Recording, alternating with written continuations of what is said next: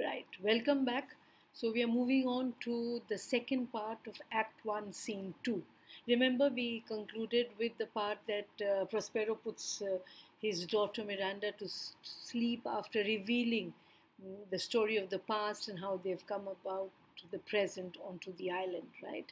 And I told you the second part is quite a long one. We'll just go through it in some detail, certain parts, and this section is devoted to Prospero's two of his slaves to a certain extent. Ariel, who is more of the friendly spirit, the slave, and Caliban, who is more of the savage kind. Probably as we get to know the inhabitant of the island. So we begin from line 220, and you see when Ariel enters, remember one thing, Ariel is only visible to Prospero. So Miranda doesn't know of Ariel's existence. She knows that there are spirits, good spirits about, but she doesn't know about Ariel.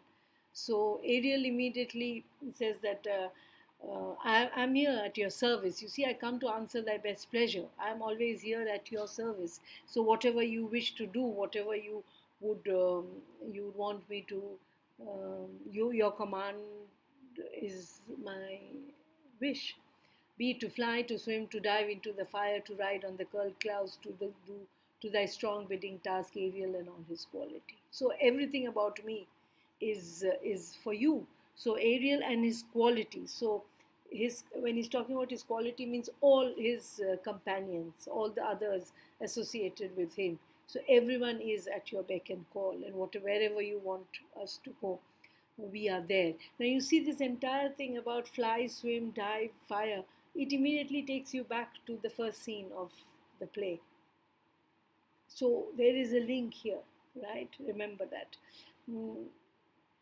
So Prospero says, "Has thou spirit performed to point the tempest that I bade thee? Have you done what I asked you to do?" So you know now, immediately from this sentence, that the tempest was not an act of nature, it was an act of magic, right?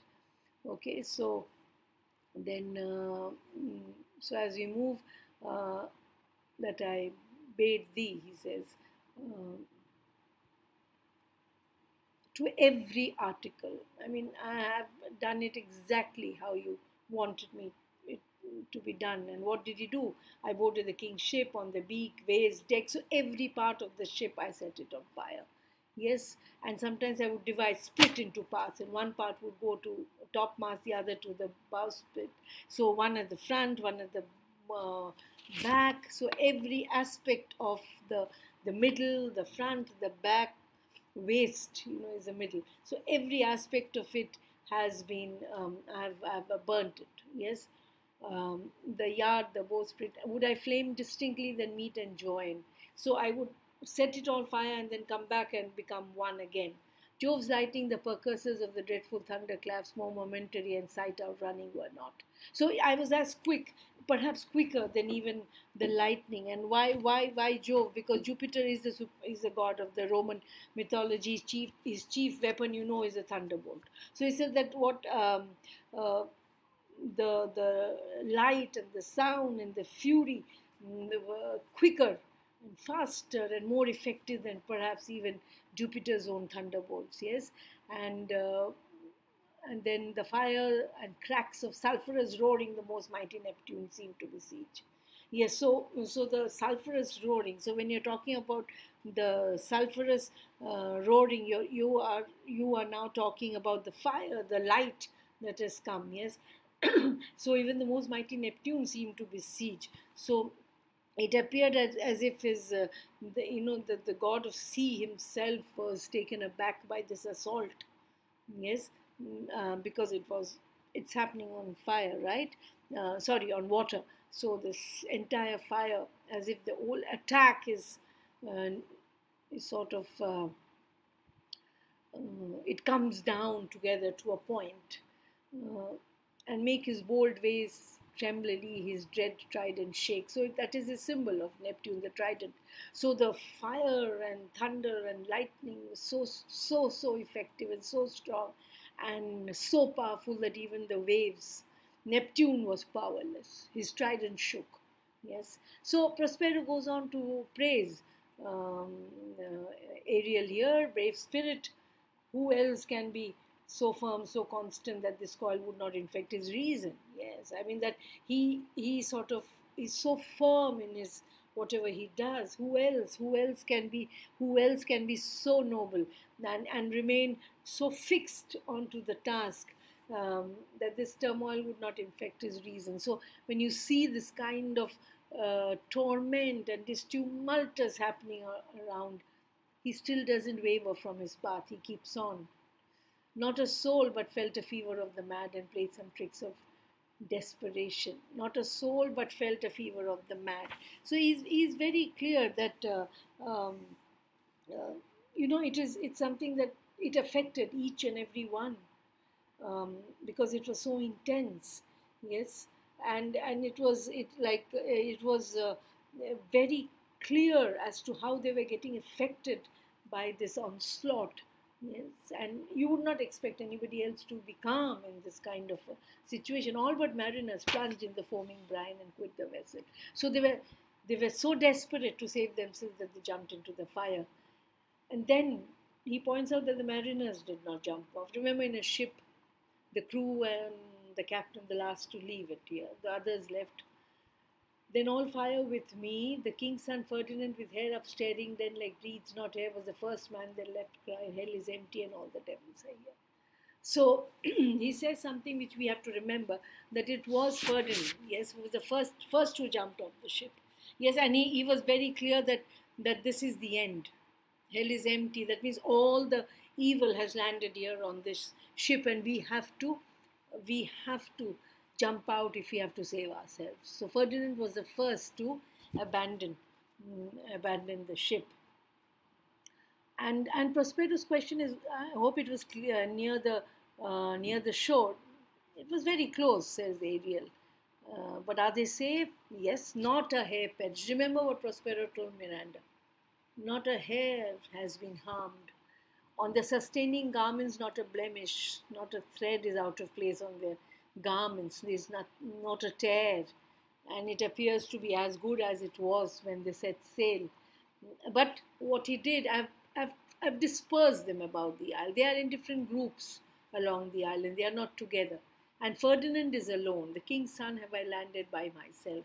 So there is a plan here. Everything is done according to Prospero's plan. Yes, whom I left cooling of the air with sighs in an odd angle of the island, sitting his arms in a sad knot. So he's sitting dejected, bemoaning his fate, yes. And then Prospero asks of the king's ship. The mariners say, how thou hast, what have you done to the ship and the mariners? So he says, they're safely in harbour and in a little nook there, away from prying eyes where nobody can see it. Then where once, and he reminds him that was a place where you once called me up at midnight. At midnight you asked me to go there to fetch dew from the still Vex Bermuthes. Remember when in my first introduction I said Shakespeare was influenced by the sailing of ships, especially the Sea Venture, which is believed to have sunk near the Bermuda. So this is a reference to that here. Still vexed Bermuthes. Still, vexed Bermuthes here, of course, is he is talking about where the storm had still caused a lot of havoc in the Bermudas. And that point in time, you had sent me there to pick up dew, dew is typical kind of a kind of herb or some particle that you associate with magic and witchcraft, right? And they're all, where are the mariners? They're all below deck, sleeping, magical sleep. Yes, I've left asleep, and for the rest of the fleet which I dispersed, they all have met again and are upon the Mediterranean float. And the rest of them, he's already sort of set them afloat. They are on their way at sea, bound sadly home for Naples. The rest of them, assuming that the rest, the remaining, they are all that is left of the ship that sailed from Tunis. The rest have all died. Supposing that they saw the king's ship wrecked and his great person perished. with the assumption that the king of Naples is dead and everything on board that ship has perished. Yes. So what is Prospero's next question? Ariel, thy charge exactly. You've performed exactly what I've asked you to do, but there is more work. And then comes Shakespeare's reference to unity of time. Past the mid season, so it's past 12 o'clock, 2 glasses, so it's 2 o'clock. So between now and 6, we have to do most of our work. So Ariel is surprised. There's more toil, I've got more. But before that, Ariel gives a gentle reminder to Prospero.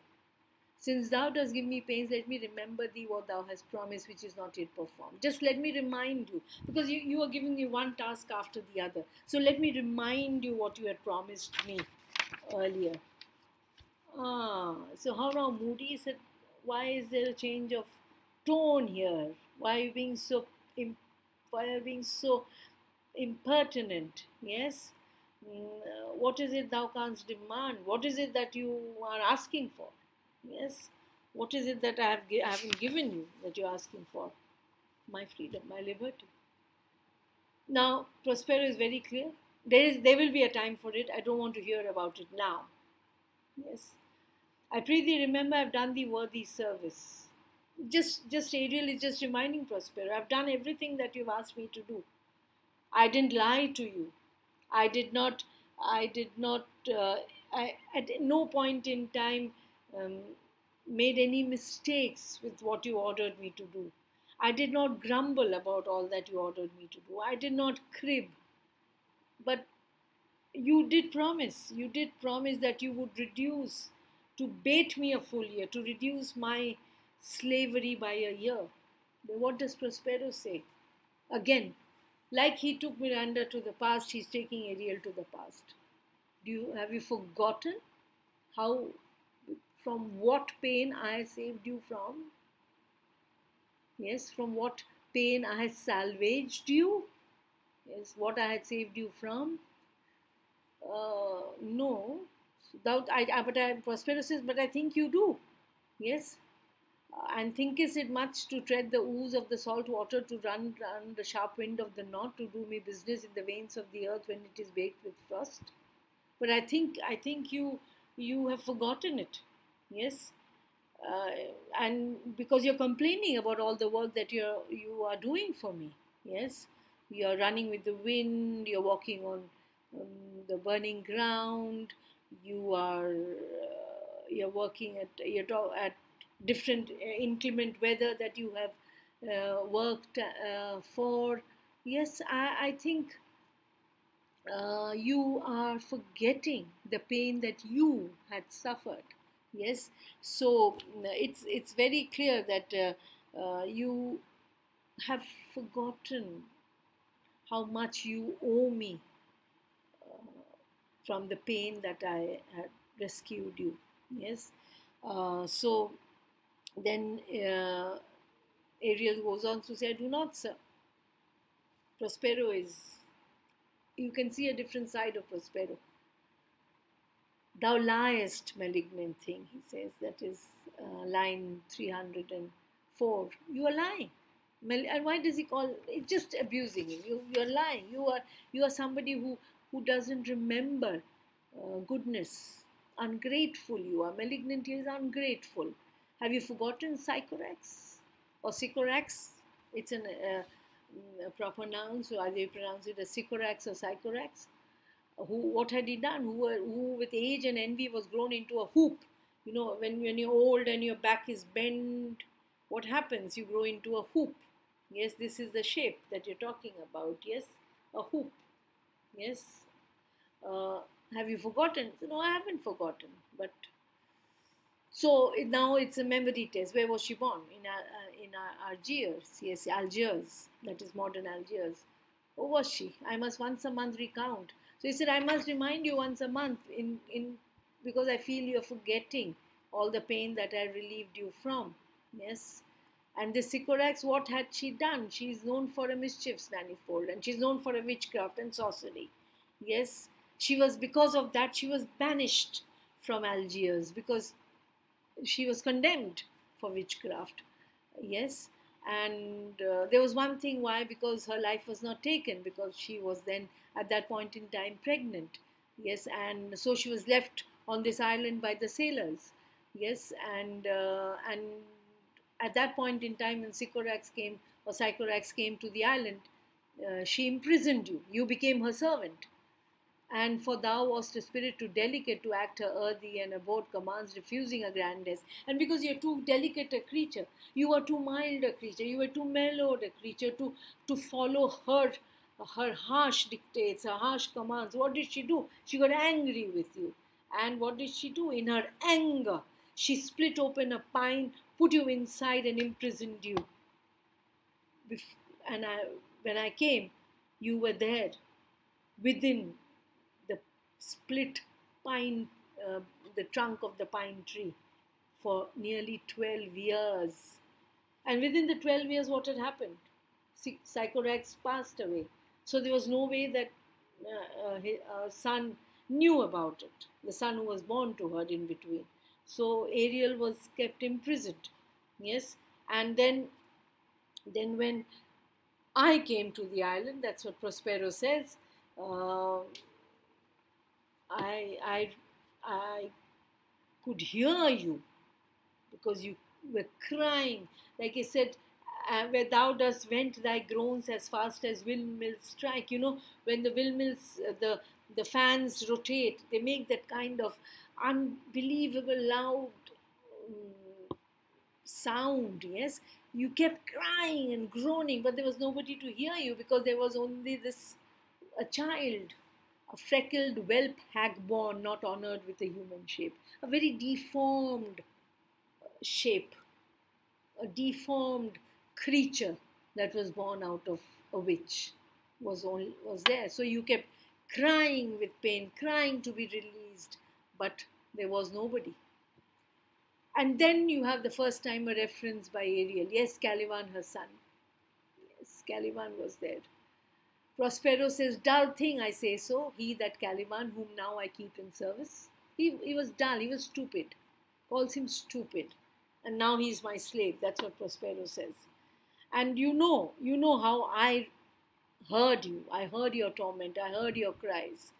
You used to cry with such agony that even the crying of the wolves, that it would evoke wolves. You know what happens? It's generally believed that when one wolf howls, the others howl in unison. So your crying would evoke the crying of the wolves on the island, yes?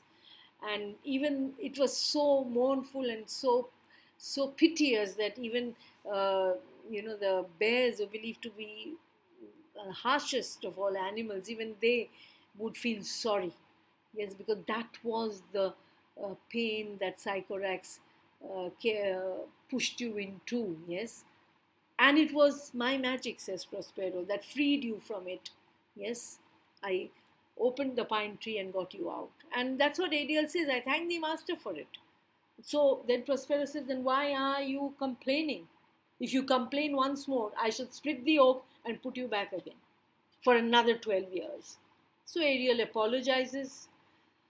And what does Prospero say? That I will release you after 2 days. Line 350. I'll release you after 2 days. Okay. Okay, Ariel accepts this and asks for what is the next set of work that he has to do. Go and make thyself like a nymph of the sea. Be subject to no sight by thine and mine. So change yourself into a spirit, airy spirit, like a nymph of the sea, a mermaid, who only I will be able to see you. Yes? Go take this shape and come hither, commit, go hence with diligence. So go with good faith. Yes? Go with good faith. And then Ariel exits. Okay? Then comes the next stage when Miranda, when Prospero actually is awakened by Miranda is actually awakened by Prospero, and uh, the Caliban part of the story begins. I think I shall stop here for now. I will continue with part 2 within 2 minutes, so it will be easy for you to follow the matter. Yes, it is coming back in 2 minutes, the next part of part 2. part 2 subset. Yes, okay.